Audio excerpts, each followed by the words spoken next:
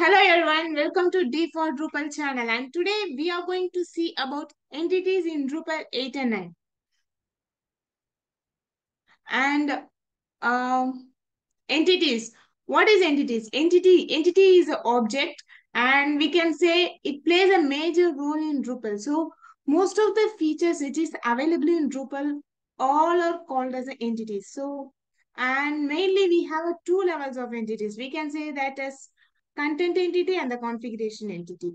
So what is a content entity? So content entities are referred as a node, taxonomy terms, users, block contents, menu links. And when it comes to configuration entity, image styles, vocabulary, node type, and block type, all those are called as a configurations entity.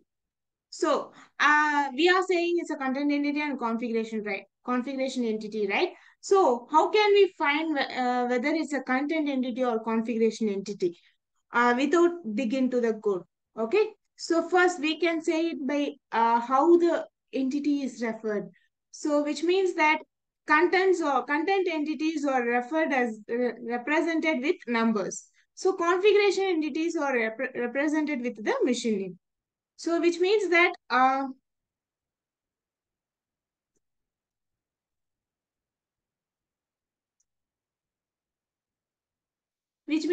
you go to your website, so we are saying node as a content entity, right? So when you see your website, and I'm going to create a one content here.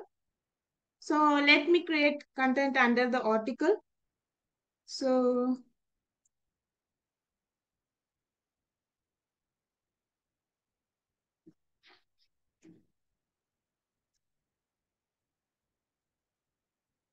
okay.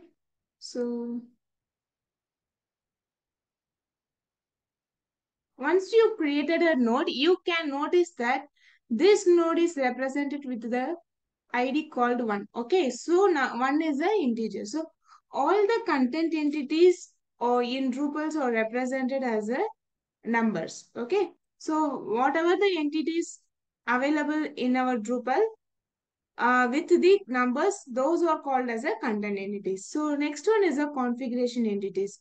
So what is a configuration entities? So we are saying that configuration entities are represented as a machine name, right? So let me go to image styling. Okay. So when you go to image styling, here you can see the list of image styles which is available already. So now what I'm going to do, I'm going to create one image style here. So which is uh, image style. Okay. So let me save it. So once you save, you have to give the effect for it. So I'm giving scale and crop, and we saved it, right? So when you create a configuration entity, so here you can notice that the name is represented as a machine name. So we can represent the configuration entity with the machine name. So what is the major use of configuration entity and content entity is that we can move your content in, we cannot move your content entity from one environment to another environment, but when it comes to the configuration entity, you can move your configurations from one environment to another environment, which means that whatever the developer developing in your development environment, you can move from development to stage or UAT or prod side by using the configuration entity. So whatever the entities, content entities available in your development, those will not get moved from one environment to another. So let me show you how the configuration created for this image type. So for that, you need to move to the configuration development, configuration synchronization, and the export page. So here you have option called single item. So when you click on the single item, here you have to select the configuration type. So I am going to select here as a image type. So once you click on the image type, so here you need to click the image style which you created recently. Okay. So this is the image style which we created. So we can move this configurations from one environment to another, and we can make it available in the stage or project. Okay. So this is the YML name for the particular configurations. Okay. This is the main difference between the content entity and the configuration entity in Drupal. So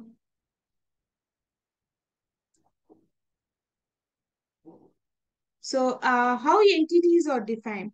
So you can see how the entities are defined in code by using these links. And programmatically, so we are saying it's a content entity and the configuration entity, right? So those entities are represented by using the annotation.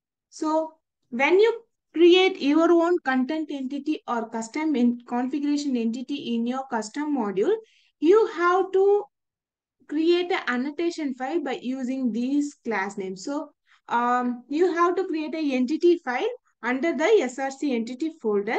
So this will be the class name for that configuration entity, and this will be the class name for the content entity. Okay. So this is how you can check. This is a node type one, which means content type configurations, which is available in code. This is the link for it. And this is for node content entity type, which is available in the code. Okay.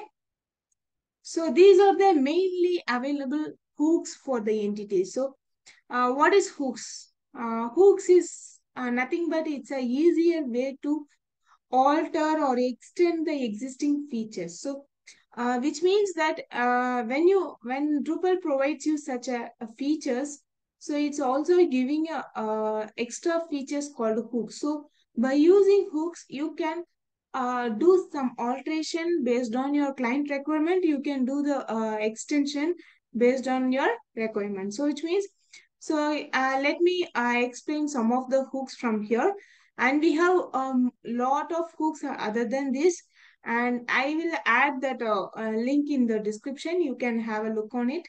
And let me explain all these things. So first one is a hook entity load, which means that whenever the entity getting loaded, this hook will get called. So you can alter the entity object by using it. Okay. So a hook entity view means whenever you view the entity, which means if you consider the node entity is a node, means when you take a look at node slash one page, or whatever the node id page, on that time this hook will get called.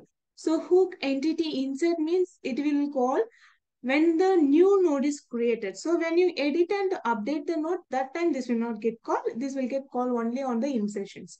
So the hook entity update will get called on edit action of the entity. So as like the delete, preserve, access, and create access represents the hook entity create access, which means that the creation of a node page, whether the user has access or not. You can alter the access by using these hooks. So next one is hook entity type alter, and as like the hook entities, we have a revision hooks in the right side. So that's it about the entity hooks. You can see deep about it in the next in the link which is in the descriptions. And this is my contact info, and I am Saranya, and I am Drupal trainer and tech lead, and I am from PrayaLabs. So you can check other information here. And please share, like, and subscribe to my channel. Thank you. Bye.